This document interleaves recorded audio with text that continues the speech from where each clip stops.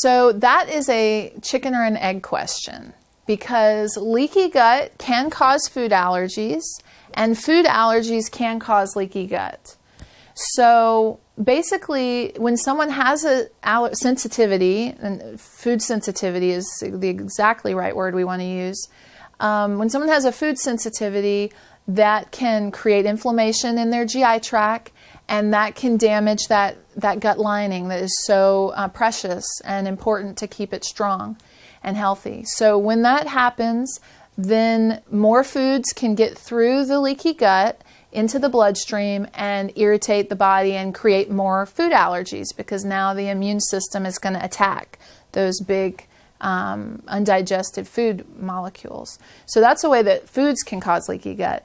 And then also how leaky gut causes food allergies. So it can kind of turn into a vicious cycle.